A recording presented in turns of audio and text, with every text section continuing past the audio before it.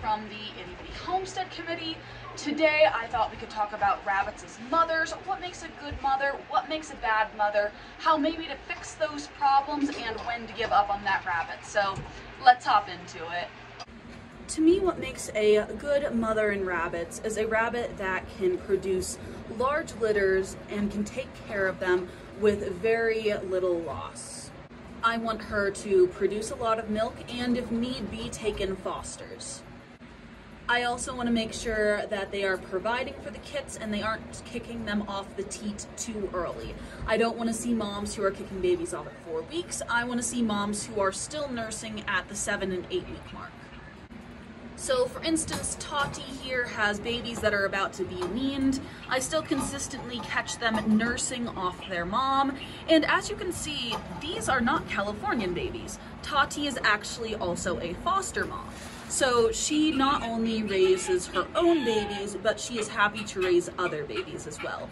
And even with all of these babies in here, she is able to produce enough milk and she has done a great job caring for them. I also really like the growth rate all of these babies have with the amount of milk she's producing, and she also has had a very, very low attrition rate. She only lost 1 kit in the entire time she was raising her babies, and the only reason I say lost was because it was a stillborn anyway. So all of her living babies have survived up to the 8 week mark, which is amazing for a mother. Let's meet our first contender for a bad mom. This is 2. 2 has a very high attrition rate with her kits, and then she also has some really horrible grow out rates. 2 has had 3 different litters, and those litters have ranged in size from 5 kits to 8 kits. Her largest surviving litter of those sizes was only 3. 2 also has a really bad problem with producing and staying in milk. And because of that, her kits don't grow out as fast or they're stunted. Contestant for bad mom number 2, this is Belle. And as you can see, Belle is once again in a singleton cage without her litter. Belle has a few problems, including stealing babies out of her own nesting box and leaving them to die on the wire, and peeing on them.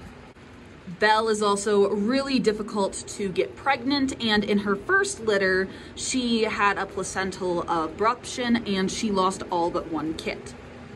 Belle is a very, very bad mother.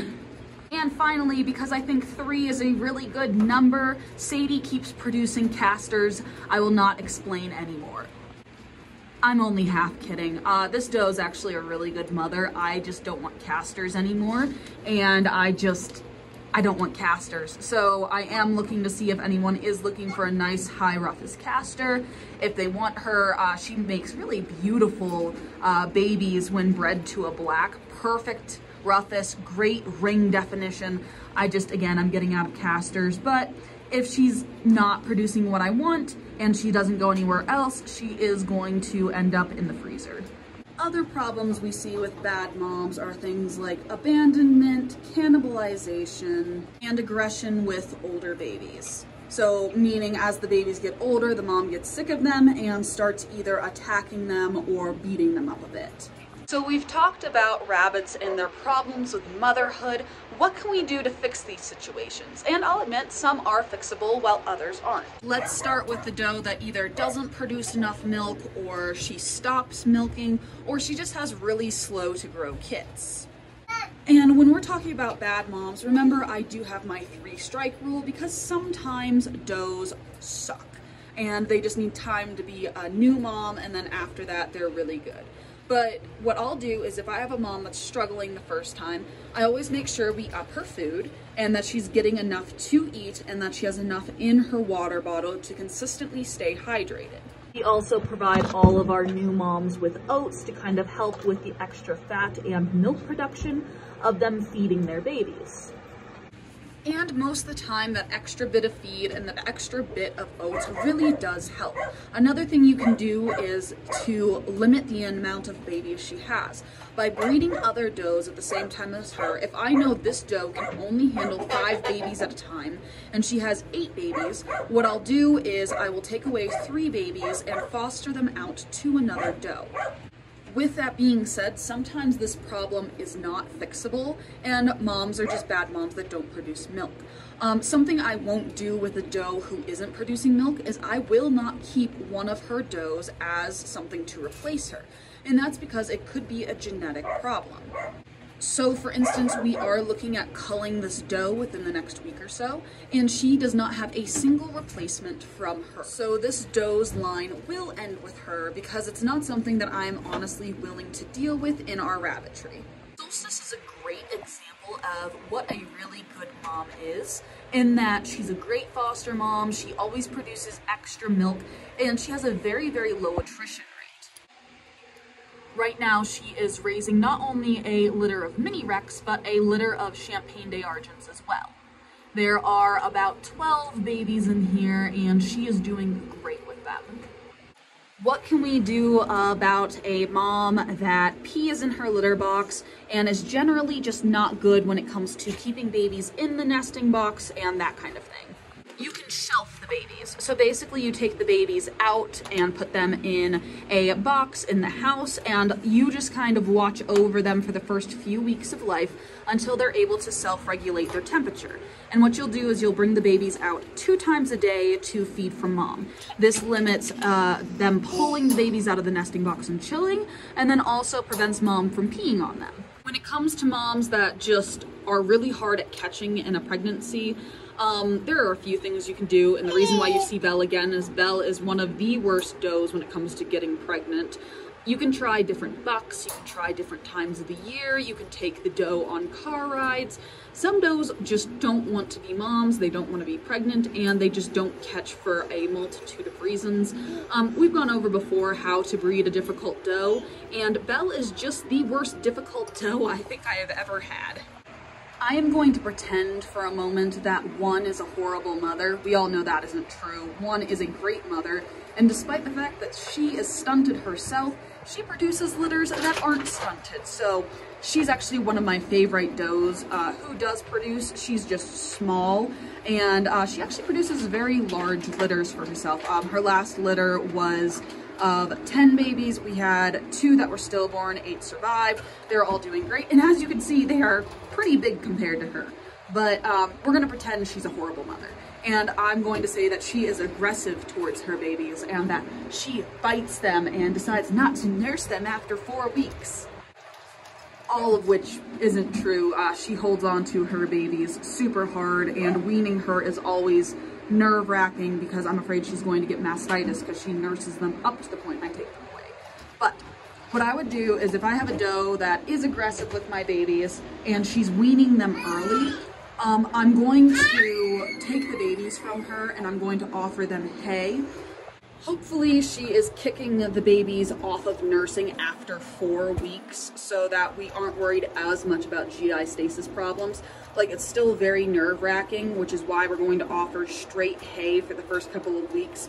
Those early weanlings are away from mom, but what I'm also going to try to do is I'm going to hold the mom and try to get the babies to nurse on her while I flip her over up until they reach probably about 6 weeks. 6 weeks is my happy spot when it comes to babies being able to transfer onto pellet without much help from mom, just because of gut biome and gut germs that help the babies without causing bloat. With that being said, I'm not going to keep a mom who is aggressive to her babies for long, especially an early weaner. So if she's trying to wean her babies at 2-3 weeks old and she's just being aggressive with them, it's not worth me keeping that doe in my program because it's just going to end up being a loss of a lot of babies. So I'd rather get rid of her and keep a better mom. Now, if you have a problem with a mom cannibalizing her babies, there's a few things that could be wrong. It could be that the mom is scared of something and that she is trying to hide the evidence of there being babies so that she can survive to breed another day. It could be that the baby was already dead and again she's hiding the evidence, or it could be some kind of nutritional deficiency. You can try giving bacon right when the mom gives birth or right before. You can try taking the babies away from mom and shelving them. So basically you bring them inside only for her to nurse off of them a couple of times a day. Or you can try putting her in a more secluded area, such as a garage or in the house, so she is away from everything and you can create a more cave-like atmosphere. I think that covers all the obvious problems when it comes to bad moms and rabbits, but if I missed anything, please post the question in the comments. I'm more than happy to give you my side of how I've fixed issues and problems, or to give you kind of like a general answer.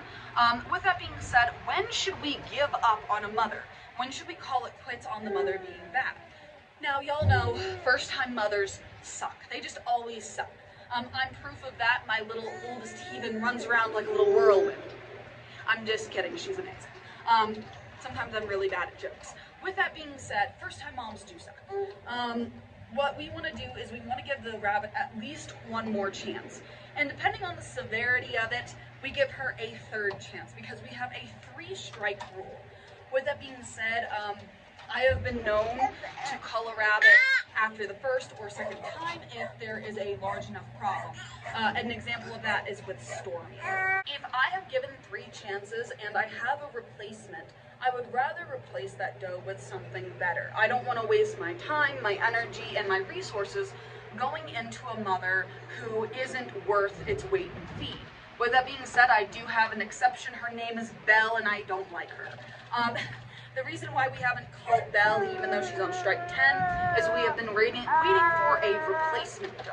So we might as well keep trying to have babies with her just to get it going. Because her previous owner has had babies with her before and she hasn't had an issue. She just apparently has had an issue with us.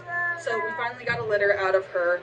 I'm going to probably cull her here soon, as long as we have a doe in this litter she just had. And the reason why we talked about culling her in September is that's when we were going to get our replacement champagne from our breeder. We were just waiting for them to get through their fair time. So either way, either this litter is a replacement for Belle, or we are getting a new doe. So I'm only this much done with champagnes at this point. But I love Moose Man so much that I am hoping to goodness that Belle is an outlier when it comes to her attitude and her problems. But anyway, I want to thank y'all so very much for getting this far into the video. If y'all have any questions or any tricks that you have, please leave them in the comments below. I am always looking for new tricks when it comes to bad moms. And, you know, sometimes I'm just sick and somebody has a solution that works amazingly. So thank you all so much for watching, and I'll see y'all in the next one. Bye.